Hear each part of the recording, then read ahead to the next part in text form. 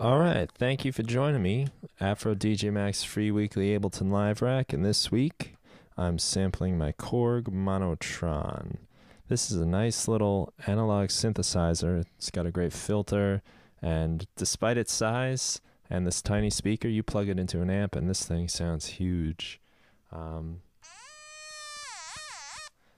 with this ribbon controller, and that for me makes it almost impossible to play.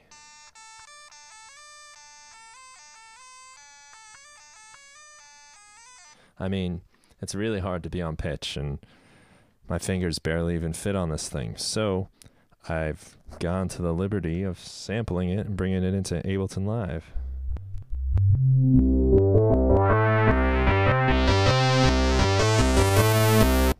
And now it's very easy to play, and I think it sounds pretty cool, pretty thick. Makes a nice bass sound. So I've gone ahead and put on the filter here, and the resonance is over here, so you can play around with that. From there, I also put on an LFO, which modulates the filter. So if you want to look at the LFO, it's right here. When I turn this knob, it turns it on and changes the time.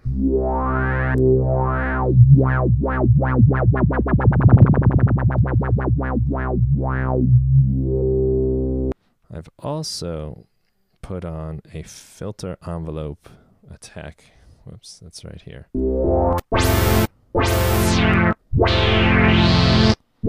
So it changes, your filter will follow this particular slope, and the attack just tells you how long it's going to take. Right now it would take about 20 seconds. Let's make that a little shorter, about 3 seconds.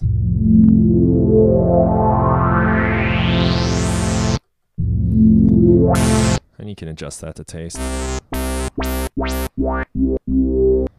I've put on an attack here.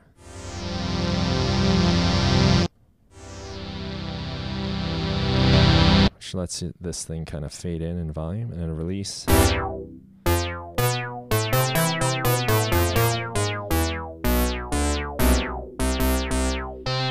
So, if you want it to last a long time or a really short cutoff.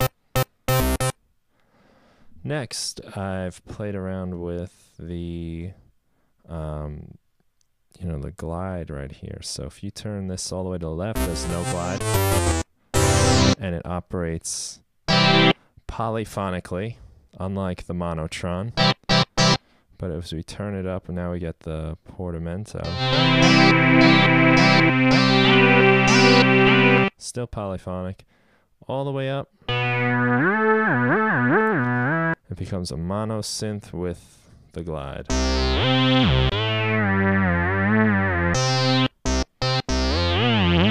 And the last thing I just want to show you is the preset selector here. So let's see, I got 4 samples, and they all come on at a different time based on this macro knob. So as I turn this, you'll notice this orange guy starts moving. So right over here, it's just one sample. Turn it all the way up. Turn this all the way down.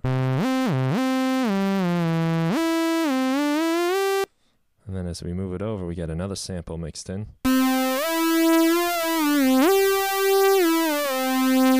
Again, another one.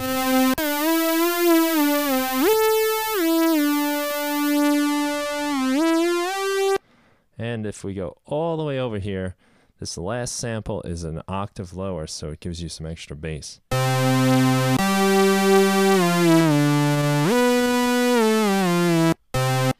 So I think, if you want some heavy bottom, this is the way to go.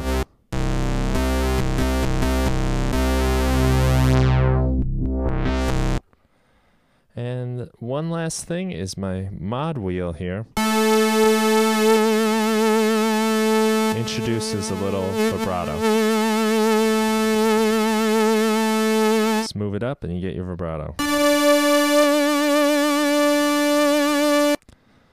Kind of handy. So that's the rack. I have another version of it right here This one is always a mono synth. There's only one sample inside. But I guess if, you know, you're feeling kind of pure and want to stay true to the original, you might want to use this one. Let's just put that on. Something about it, you know, kind of nice on its own.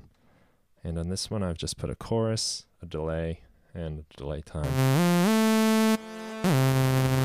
The delay is set to repitch mode, which allows you to twist that stuff around. And the way you get repitch mode, just go to your delay, right-click it, and change it from fade to repitch. Nice little secret function on all those Ableton delays. All right. Well, thank you again for joining me on these free Ableton Live racks, and I look forward to seeing you next week. Take care.